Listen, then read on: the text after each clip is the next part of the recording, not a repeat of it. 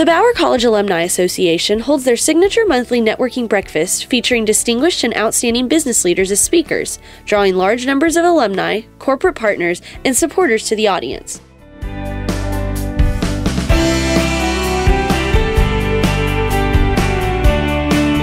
Bruce H. Vincent, Swift Energy Company president, spoke to alumni and supporters at the May 2012 networking breakfast, discussing the energy industry and how it relates to policy. What I really want you to think about as I talk about energy policy today are the differentiation between policy, real policy, and politics. The difference between reality and rhetoric. Much of what you're going to hear between now and November is going to be politics. It's not going to be real policy. It's going to be rhetoric. It's not going to be reality. And it's up to you to educate yourself so you understand the difference between the two and can distinguish that. Energy is not a partisan issue, but politicians often make it a partisan issue. And I'm in the energy business. And I think energy is one of the lifebloods of the American way of life. It drives this economy. One of the big misconceptions that I find is people understanding of where energy comes from, particularly oil and natural gas. The common perception is Exxon, Shell, Chevron, BP. Because we often know an industry by the way we touch and feel it. And we touch and feel energy by filling up our gas tank once a week. And it's usually done at a station with an Exxon or a Shell over it. That's not who drives oil and natural gas production in this country. There are roughly 18,000 independents across the United States, operating in over 30 different states. The average company has about 12 employees. So it's small business. It's the epitome of small business across this country. And independents actually drill almost 95% of the wells in this country. It's not the majors, it's independents. And independents produce about 85% of the natural gas in this country and 54% of the oil.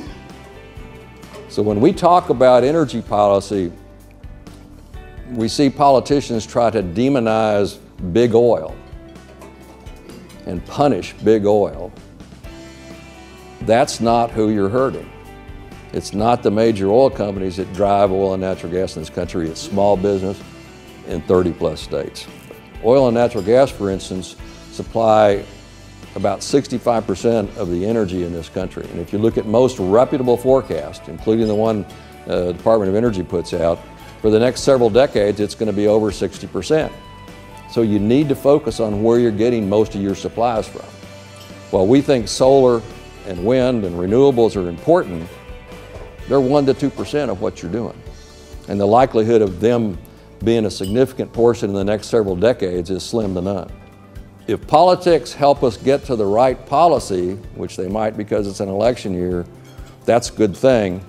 But we really need rhetoric and reality to align themselves so we're talking about real policy and not just politics. Policy can have significant repercussions in an industry, and with the wrong policies, it can take 10 to 20 years to fix them.